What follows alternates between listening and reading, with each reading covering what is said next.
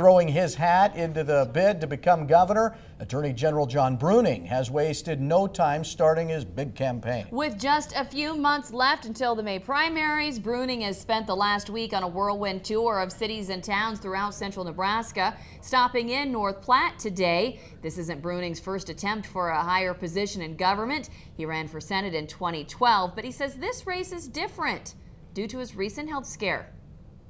I think I've been very blessed. I think the good Lord was looking out for me when I didn't win that Senate race, because I got checked for colon cancer and they found it, and my life was saved by the good Lord and by those doctors. And so I think I'm a different guy. I'm a lot humbled after going through a loss in the Senate race and going through that health scare.